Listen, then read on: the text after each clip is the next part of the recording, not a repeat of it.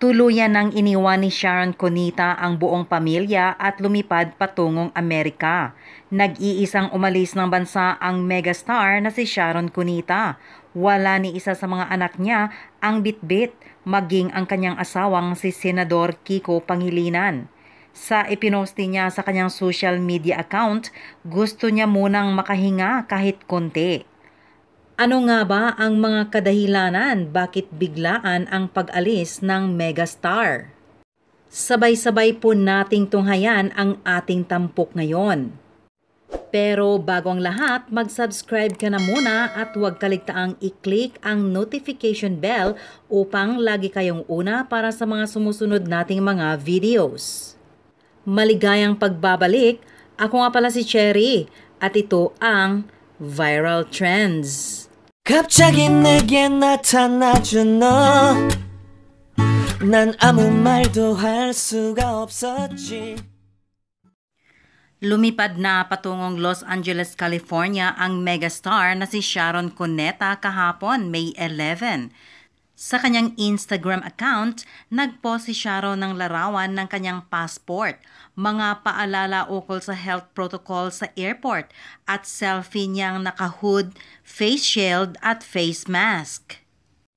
Sabi ng actress-singer sa caption, "I'm going home. Of course, my real home, where my heart is where my husband and children are. But tonight, I am flying home to my mommy's Gramps country, where only my eldest and I are legal residents. I need to breathe, collect myself, gain strength. Love you all and will miss you guys. Please pray for me at Mariano Pichi and Ana Dasig. God bless you always." Sa isa pang post, ipinakita naman ni Sharon ang pamamaalam niya sa kanyang asawang si Senator Kiko Pangilinan at mga anak na sina Frankie, Miel at Miguel Pangilinan. Sabi niya, "Praying and saying bye to my family." At ngayong araw, May 12, ligtas na nakarating si Sharon sa Amerika. Nagpost siya ng selfie kasama ang isang matalik na kaibigan. "Home in LA with one of my lifelong best friends on the planet, Lorraine, on our way to dinner. Thank you, Jesus, for a safe and enjoyable flight. Paul cabin crew is always the best." Hindi malinaw kung hanggang kailan si Sharon sa Los Angeles, pero napag-advance taping na raw siya sa Your Face Sounds Familiar kung saan isa siya sa mga hurado. Samantala, marami naman ang nagpaabot ng kanilang mensahe mula sa mga malalapit na kaibigan at mula mismo sa anak ni Sharon Cuneta na si Kaki. Mula kay Gary Valenciano, ang sabi nito, "God bless you, Shawi, safe and fulfilling journey." At galing naman kay Frankie Pangilinan, ang sabi, "I love you, Mama. Please FaceTime me every minute of the day." At mula naman sa kanyang matalik na kaibigan na si Ogie Alcacid, sinabi nitong, "Be safe, sweetie." At mula naman kay The Real Aramina, ang sabi, "Ingat po, Ate Sha."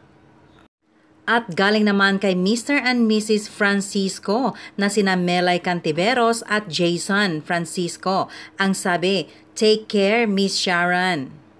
Sa trabaho, kailangan mo ring magpahinga.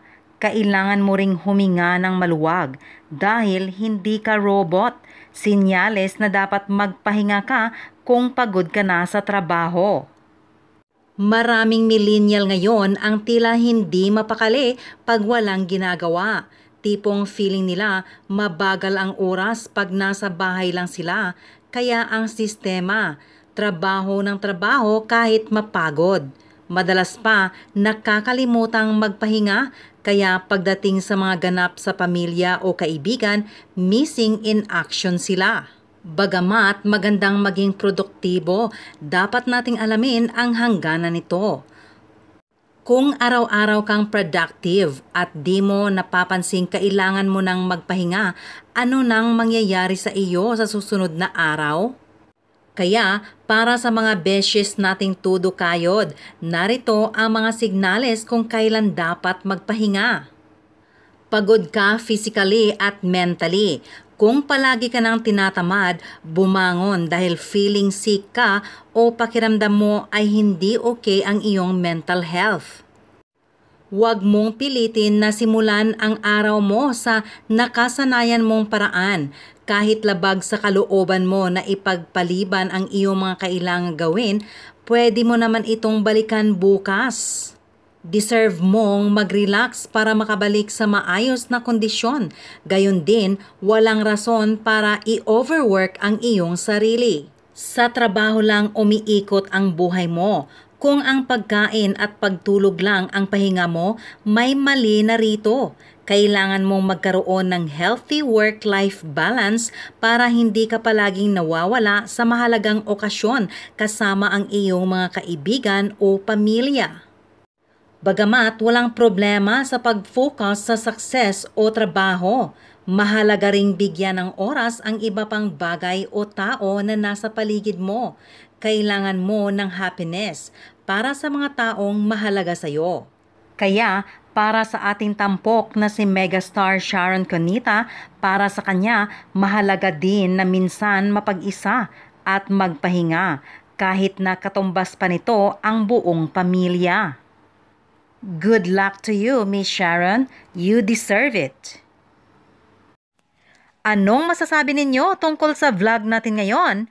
May naranasan din ba kayo na ganyang klaseng eksena ng buhay?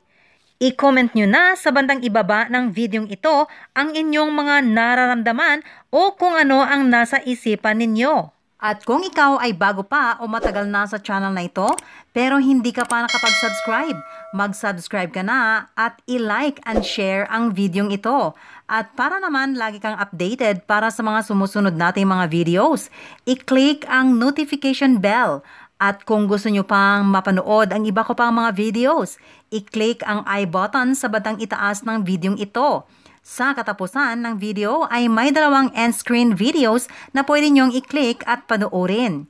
Kaya, dito na kayo sa viral trends kung sakaling tinatamad kayong magbasa ng mga artikulo. Lalo pa kung namimiss nyo na ang inyong mga iniidolong mga artista.